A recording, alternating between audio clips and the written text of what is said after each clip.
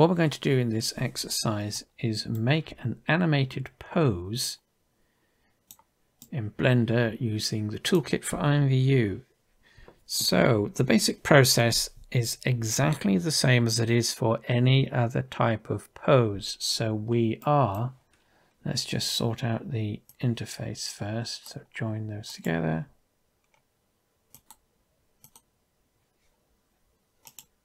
Join areas.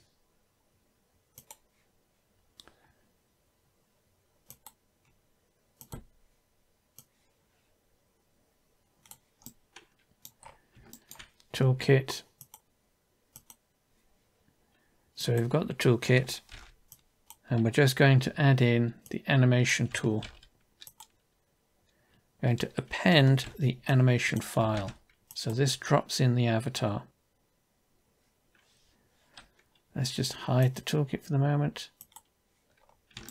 So this is the avatar that's rigged for poses. And this is what we use to create our poses, static poses and animated poses alike.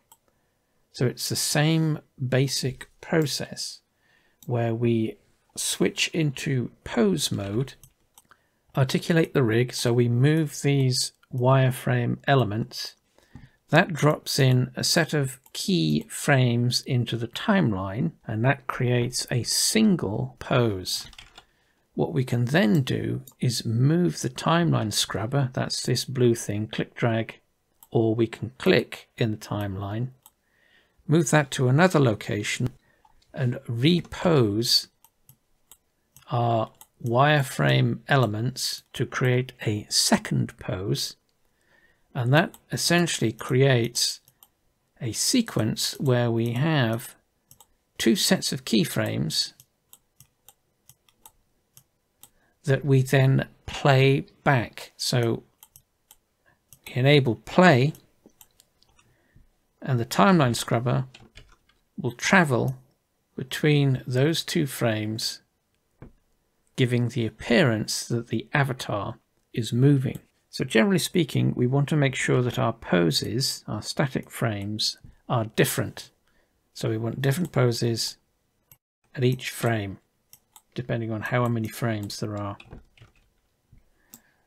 So that's the basic overview of how we use this relative to creating poses. So essentially that's all we're doing. We're creating static poses, but we're creating several of them spaced along the timeline, which is then played back, which then gives us the sense of motion. So let's create a quick pose. So we need to select the avatar rig. That's all the wireframes as mentioned. So we're going to switch into pose mode. And before we actually do any posing, we want to make sure that auto key is set, and this will automatically drop a keyframe into the timeline whenever we pose or manipulate a bone. So we want to set that, and we can do this now or later, but now means we are reminding ourselves to do it. Export all bones, enable that. So that's all we need for the moment. So press the N key, that show hides the sidebar or the toolkit, and then we can start animating. So make sure our scrubber is at frame 1, and then all we need to do is click drag on the border here just to minimize that a little bit so that we've got a bit more room. All we need to do is grab these individual elements. So we click select, press the G key or the R key, that rotates. So G grabs, R rotates. Let's get the toolbar on screen, view toolbar, because we can also use our manipulation widgets. So move and rotate, generally speaking, or the combo. For IMVU, we don't want to be using scale.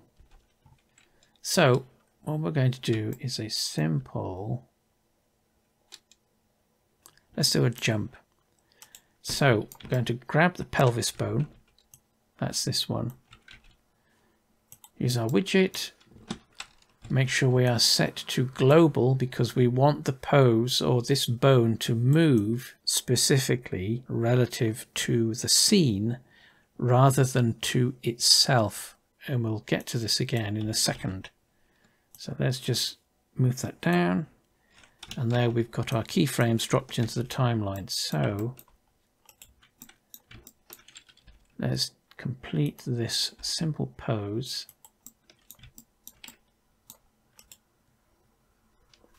Rotate.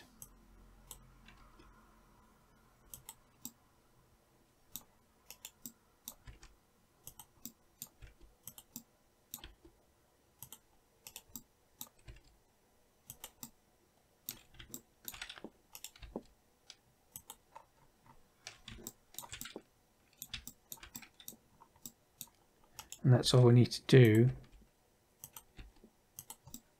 So again, that's the R key to rotate, the G key to grab.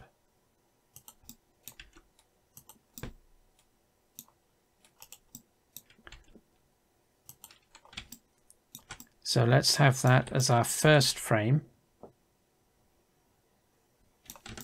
Let's have the avatar looking down.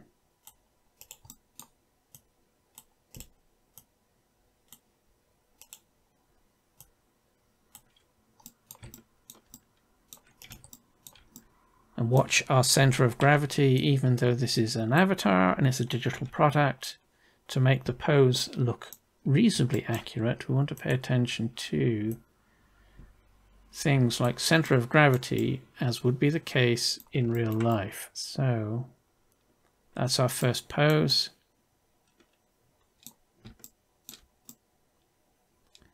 Second pose, want to move the scrubber to frame 30. So either click drag or just click at 30.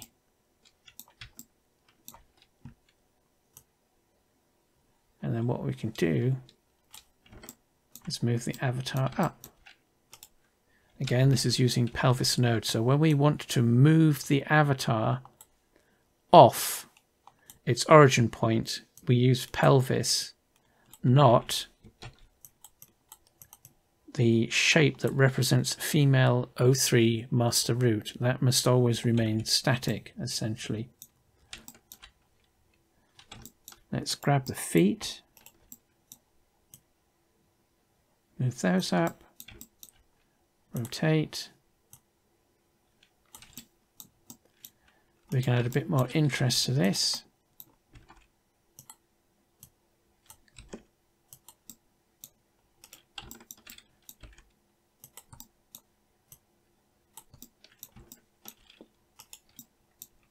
So again, all we're doing is grabbing the control elements.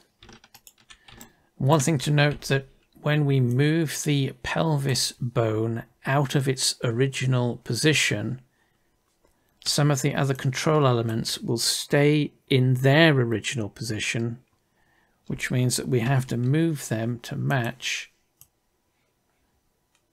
the avatar before we can actually do anything else with them. So let's do this.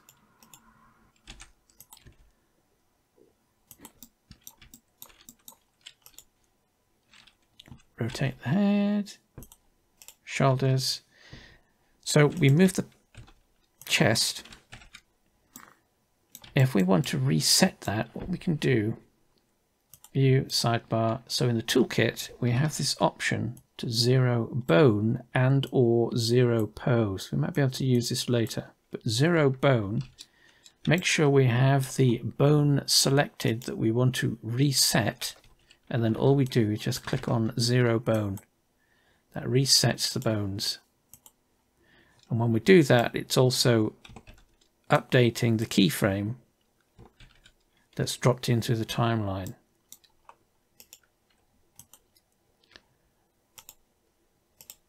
Just make sure that we reset or repose, so N key, hide the sidebar. So that will be our second pose. So if we now click drag the scrubber in the timeline this is what we're going to get.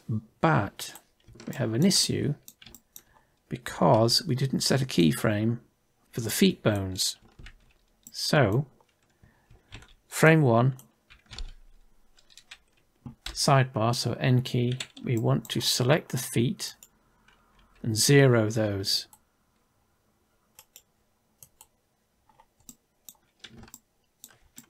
So now we have a very simple jump pose. And to complete the process so that the sequence cycles, so it repeats, what we want to do is move the scrubber to frame 50.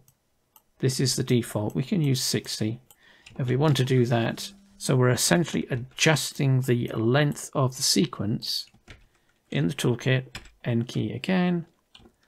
We want to change animation length. So the default is 50. So click, type 60, enter.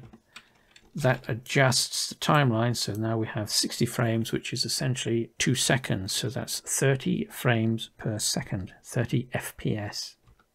So hide the toolbar. Right, so what we want to do for looping is we need to make sure that the first and last frame are the same so that we don't get any glitches when the sequence loops at these points. So to do that, scrub to frame 1, select all,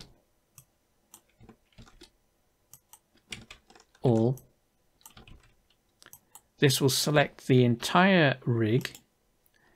Shift click one of the elements to make sure that it is the active object. Then pose, copy pose. So pose, copy pose. That copies the pose. That's the position, location, rotation of the bones. Scrub to frame 60. So that's maintaining the pose that's at frame 30 at frame 60 because there's nothing there overriding this, which is what we're going to do now. And then in pose, you want paste pose. So that's Control C to copy, Control V to paste. And that's what we get. The pose from frame 1 is duplicated, copied, copy pasted into frame 60. So now we have a looping sequence. So if we press the space bar and or use the playback controls, we can see our very simple animated sequence. So stop or spacebar. Let's save this. File, save as. So we get the standard dialog box pop up. TikTok animated pose 1.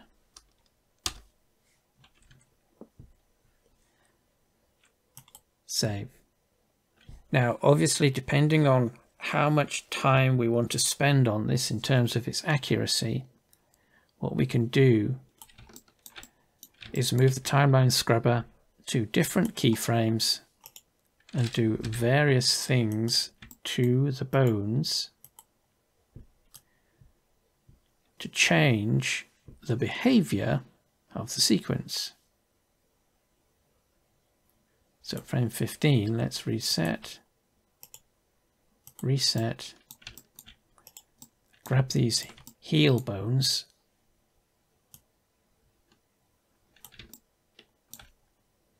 move those up, and we might need to reset those for frame 1 because we've moved these at a different frame. But because there was no frame data at frame 1, it's maintained the data that's at frame 15 at frame 1. So we always have to make sure that we reset certain bones when we manipulate them.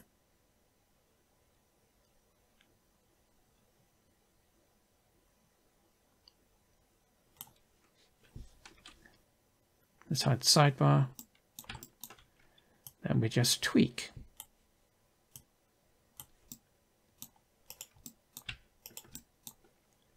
Rotate.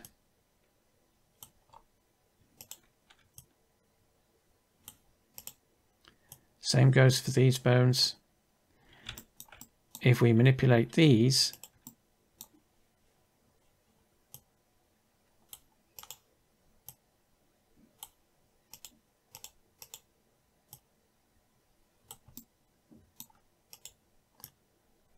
we have to make sure that we have a reset relative to their original positions at frame 1. So 0 bone, 0 bone, 0 bone,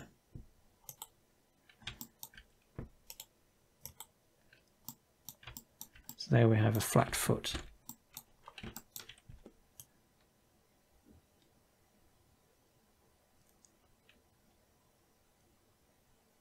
Which makes the pose a bit more interesting and more realistic relative to what we originally had.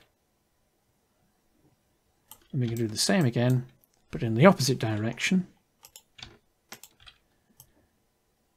So the feet are up here. We can keep those up there, move the knees so they're not knocking together.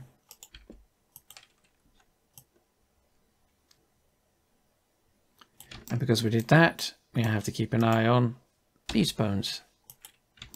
Reset, reset.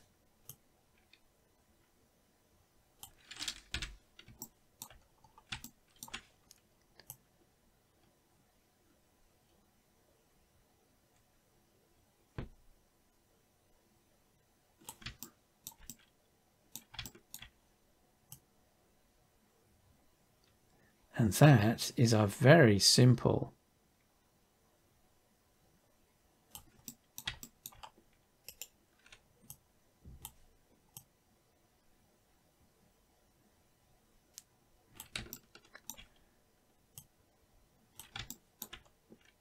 so let's push these down to the ground. So reset bone,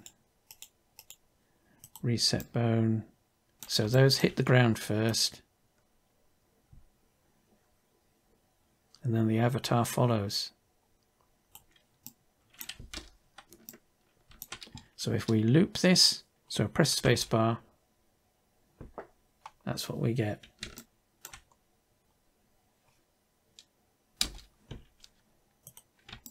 Let's do the hands.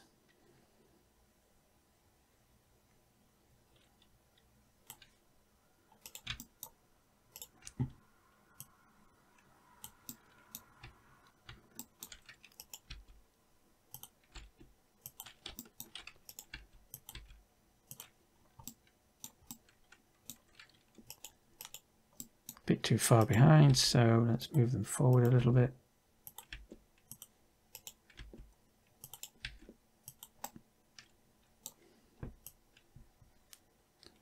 So the whole point of this is to just add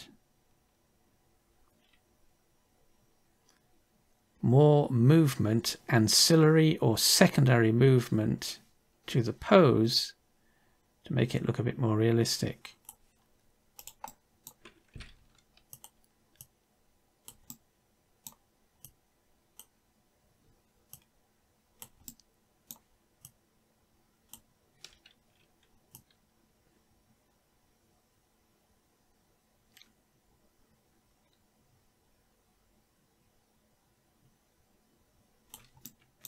So let's incrementally save this, save increment, so file, save increment, because what we can do, we've got a pose, an animated skeletal pose, Let's fix that leg. I want to try and keep things consistent.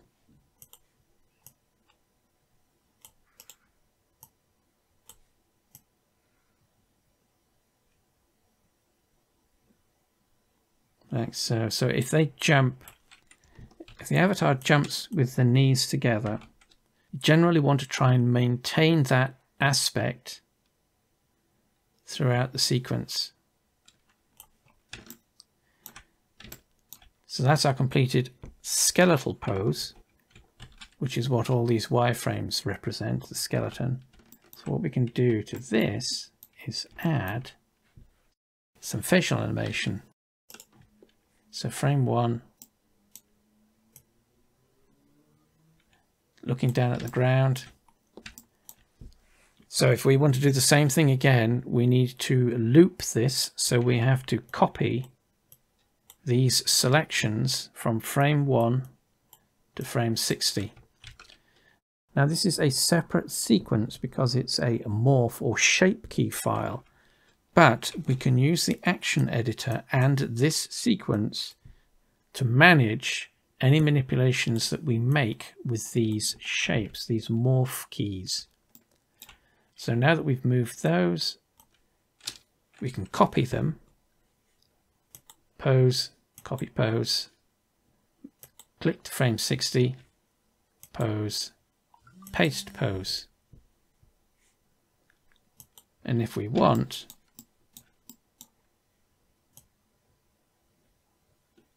we can move her eyes so that we have a different frame or a different morph shape at frames 1 and 60 versus what's at frame 30. So now if we track the action, her eyes will look down at frame 1 and frame 60 because they are the same, but at frame 30 they differ. So now if we play the sequence, she's basically looking at the ground as she jumps up and lands, but looking ahead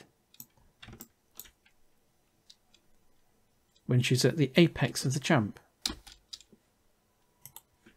We can even, using the shape key panel on the side, open the mouth and do various other shapes. So that's frame 30. Let's reset. So make sure the shape is selected.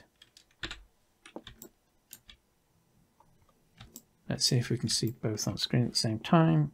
0 bone, and that resets. So we can then copy that to frame 60. It should maintain it, but paste. So now we have mouth open, mouth closed.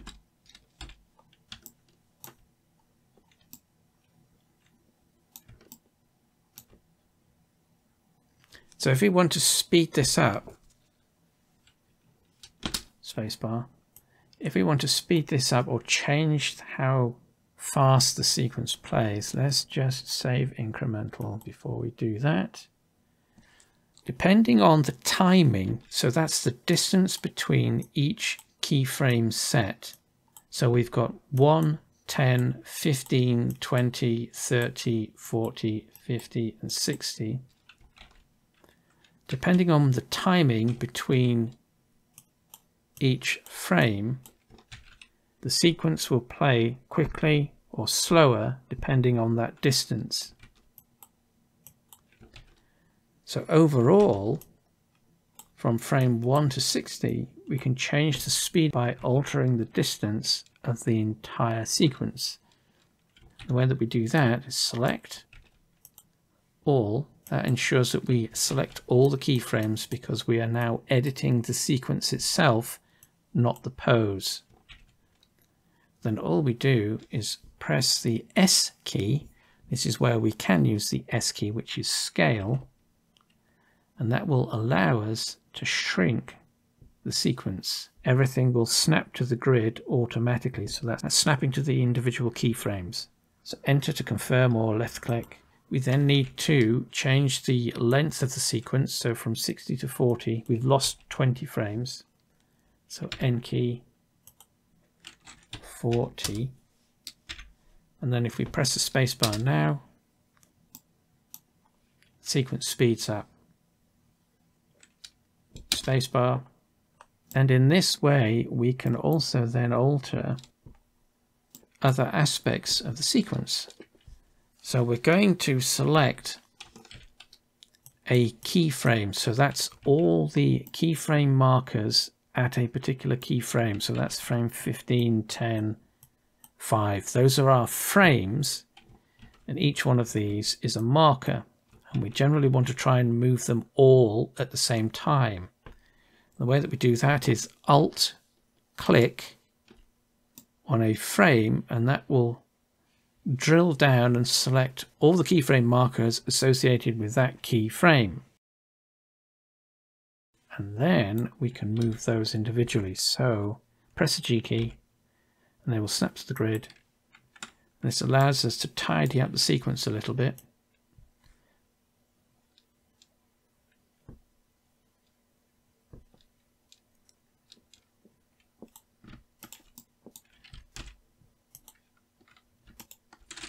So Alt click,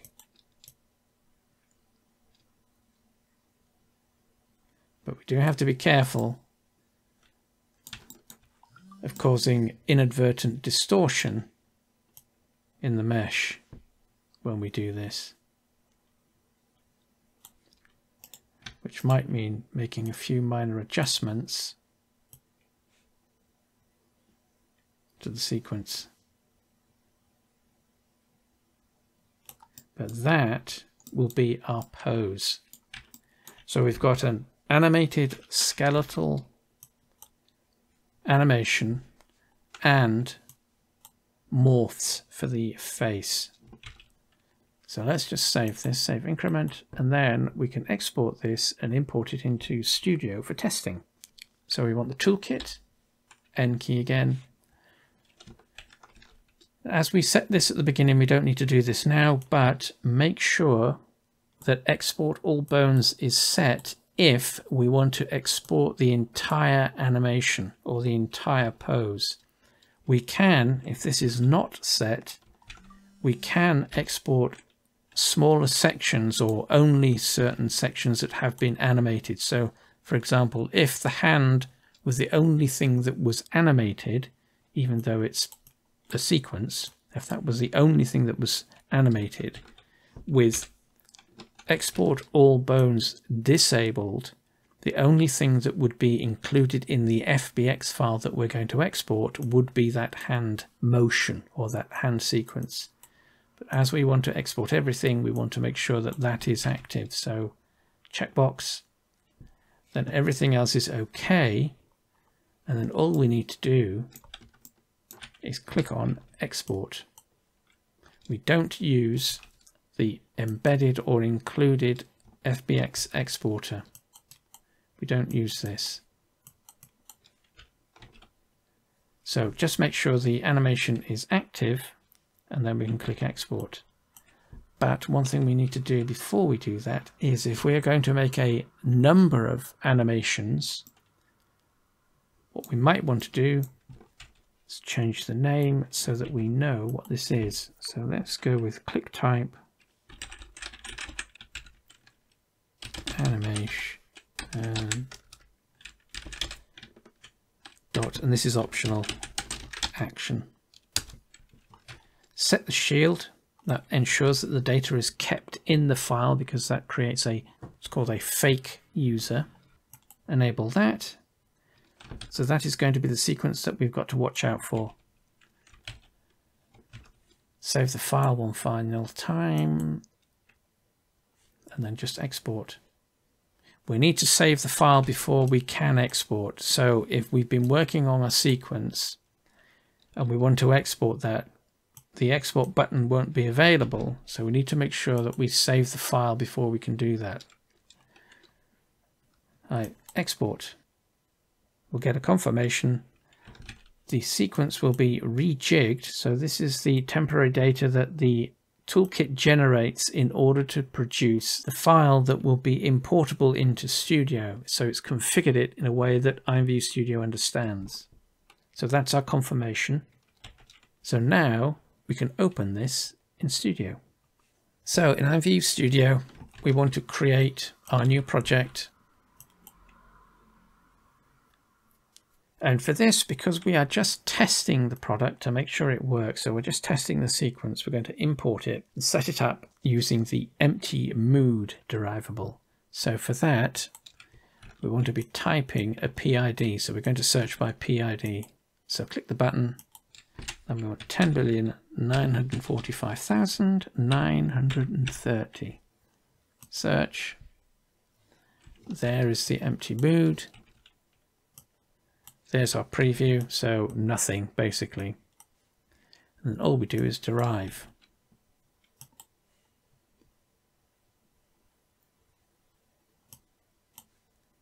So this gives us the default avatar, so it ignores our inventory and how that might be set up.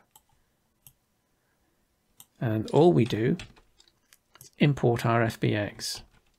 Import FBX. Browse to our file.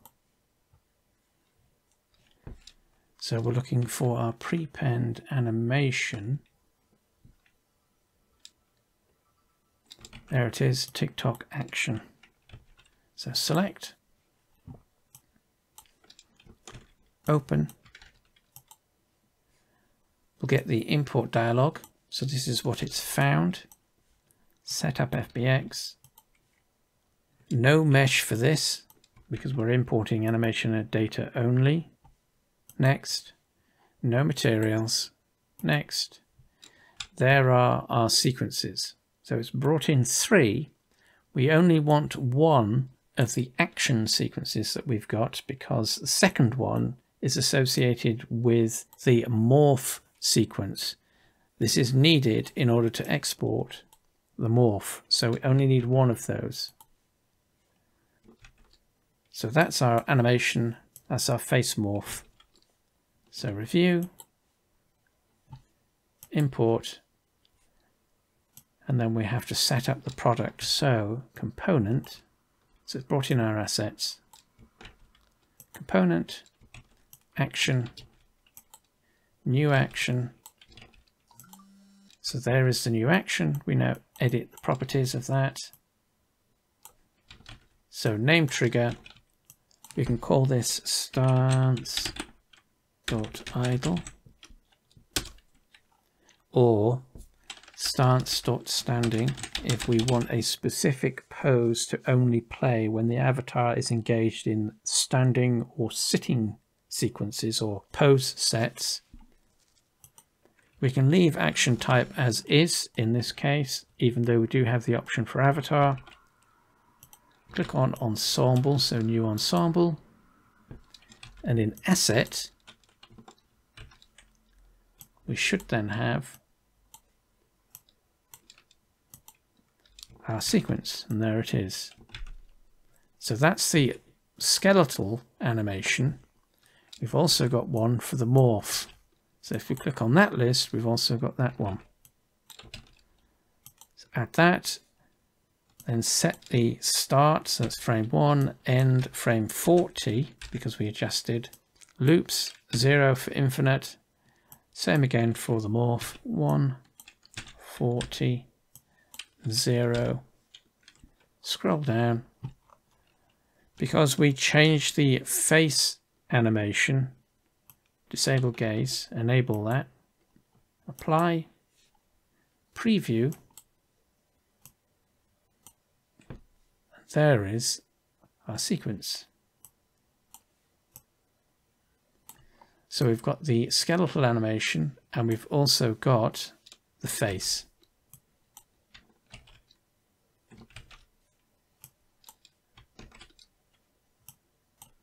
And that will run infinitely.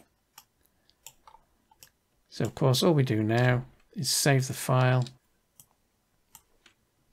File, save as TikTok anim. Save. And once we've done that, we just need to set the product information, change the logo. So we'll load in our default.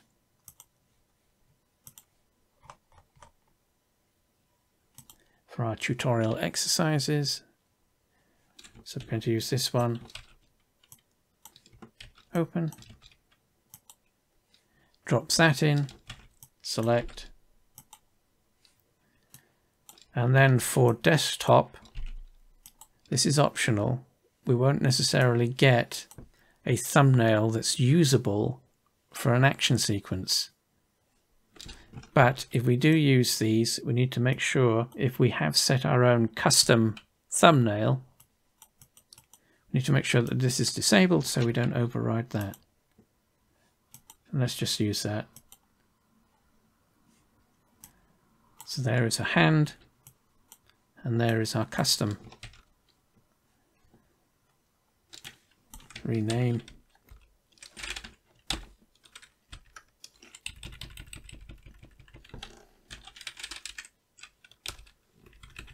TikTok. General audience. Accessories. Female. Let's just do it at 100 credits. Everything else is okay, so this is derivable. Resave. And then submit. So we'll get our derivation costs. Click submit, and that's the product submitted. Confirmation. That opens the product page where we then just edit the product page information if we want to, and then just click to publish. But that is using the toolkit to create an animated avatar pose.